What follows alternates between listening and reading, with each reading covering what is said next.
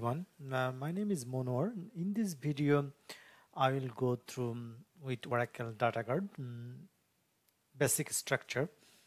So what is Oracle DataGuard? Oracle DataGuard is a configuration consists of a primary database and a single or multiple copy of the database which known as standby database. So these two databases are connected through that Oracle Net Service. Here you see that one. So mainly there are what we say when we say the primary database. Primary database is a that we known as a my production database, and standby database is nothing but mainly copy of the primary database. So this DataGuard is a disaster recovery solutions.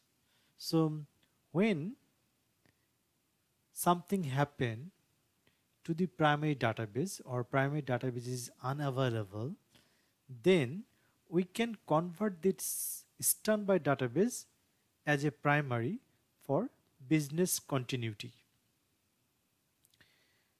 Now let's go to Oracle document.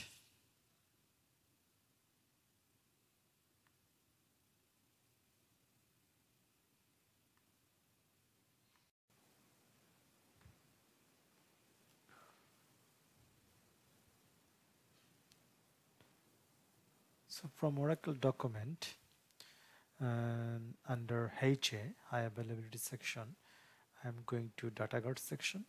So DataGuard concept and administration. So if I go there,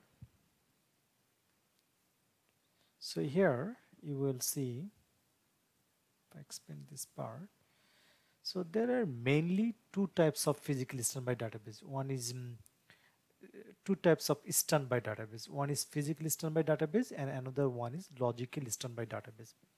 So physical standby database is exact copy of primary database which is identical to primary database block by block basis. Whereas logical standby database may not exact copy of the primary database. So when I'm saying may not, that means if we want limited schema copies across to like replication to logically standby side, we can do that one. So physically standby database works based on redo apply. So it received redo from the primary database and then apply those redos to physical standby database. In case of logical standby database, there is a log minor process, we need to set that up, which transforms the data that redo received from the primary database. It converted to SQL statements and then those SQL statements are executed on the standby side. Now let's talk about there are few other subtypes, if I say, under physical standby database. One is snapshot standby database and another one is active DataGuard. So what is snapshot standby database? Snapshot standby database is when or where we can open physical standby database as a read-write mode so that we can do any test without impacting our primary database, and when our test is over we can convert back to physical standby database. So what happened when we change physical standby database to snapshot standby database? Standby database gets all the redos, so transport is still happening, but physical standby database, which is currently snapshot standby database, it does not apply all the redos. It only applies all the redos when we convert back to physical standby database. There is another subtype of physical standby database, which is subtype, or we can convert that physical standby database to active DataGuard mode. So active data guard mode is where we change the physical system by database read-only mode, and this database is getting the redos and applying at the same time. So we are getting live production database. So the benefit of this one that we can do any kind of reporting uploaded from the production. There is other thing that we can do, that enable blockchain tracking and do an incremental backup. Okay, now let's go to some structure.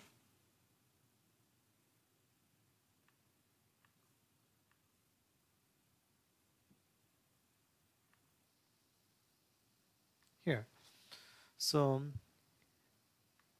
here left side is my primary database. So let's talk about the background processes. So when we do any changes or any transaction is happening or starts, then all those changes are stored into the redo buffer. After that, let me put some number. So here, after that, log writer process flashes all the information or redos from here to here. So it's coming to online redo log files. So log writer process is coming here. And there you see that there is a log writer network services process. So if we set that up a sync process like in between primary and standby side, then these processes send redos straight from redo to physical standby side.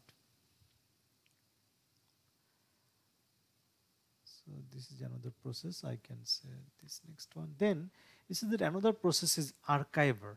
So archiver processes archives the online redo log files to archive redo log files. So these are the main processes. Here you see that log writer, archiver, and log writer network services processes in my primary side. Now let's go to standby side.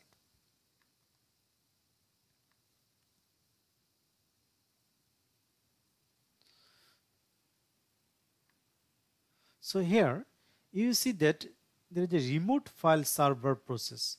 So the main objective of this remote file server process is to get the redo information from the primary side to my standby side. So what happened here? It's just get the redos, and this redo data goes to standby redo log files. And for any region, if like 12c onwards, there is like physical standby databases by default real-time apply. So it will goes reduced to standby redo logs.